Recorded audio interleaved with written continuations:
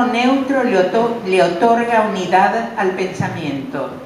El gris en la calle, la sombra de la vida, la suerte de la muerte.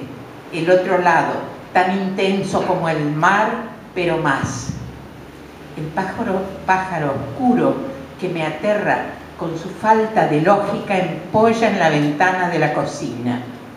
De él distingo la silueta apretada que late en el marco lo suficiente como para que todo lo que se me acumuló del mundo de la infancia vibre en un solo aleteo. Nada permanece en un neutro absoluto cuando se está en traje de baño y los brillos y la sal y lo amargo y la arena se me mete entre los dedos de los pies. Olores retrospectivos de la piel que bulle humeando en coco y yodo. Todo detrás de la persiana del atardecer proclama una vez más y con discreción que nada es para siempre.